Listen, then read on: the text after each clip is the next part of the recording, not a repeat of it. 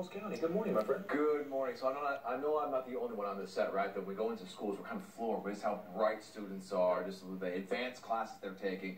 But you know, this story, that's only kind of half of the equation. Not only bright, but extremely compassionate, seeing a need in their school and then finding a solution.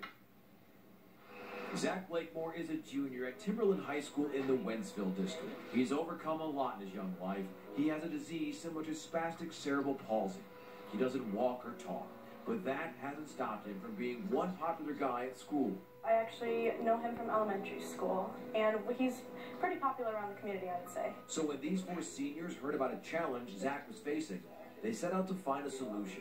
He's a sweet kid, so it's good to do something nice for him. After asking for ideas for a class project, they learned about the lengthy process for Zach to put on a jacket. Every single morning we wake him up. If he needs a jacket, we know we need to plan an extra 10 minutes or so just to get a jacket on. You can see we have attachments here. And so this group decided to create the Zacket.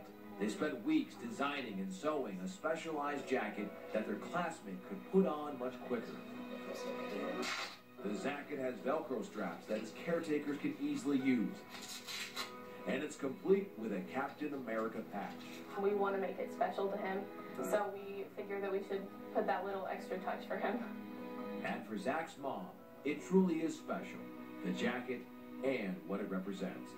As a mom, one of the things most important to me is that people see past Zach's wheelchair, that he's a kid just like they are. And I think these kids demonstrated that the very best that I've seen it done. They realized that with simple adaptations, Zach can be just like every other kid.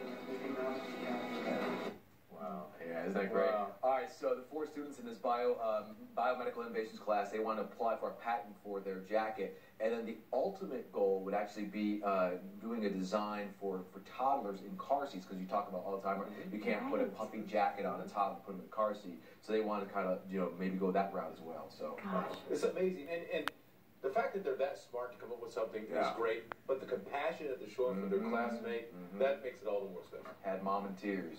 Yeah. Had me in tears. How impressive, Ryan. Wow. Thanks for that. Thanks, Ryan. Hey, if you know anyone